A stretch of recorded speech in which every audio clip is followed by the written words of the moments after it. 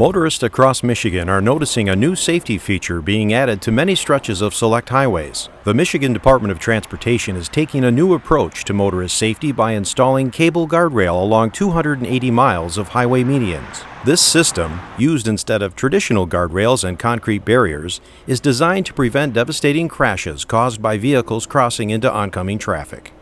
It's extremely effective. In other states, we've seen 95% reduction in crossover crashes. MDOT expects cable guardrails to save 13 lives and prevent 51 incapacitating injuries a year. Our most recent incident was down in Berrien County, where we had a van of folks who were going to the Baptist Convention in the city of Detroit, and their van drifted into the median, hit the cable barrier, and instead of going head-on into opposing traffic, these folks were brought back. In addition to increased motorist safety, other advantages of this new system include faster repair times and lower costs associated with fixing damaged cable guardrails.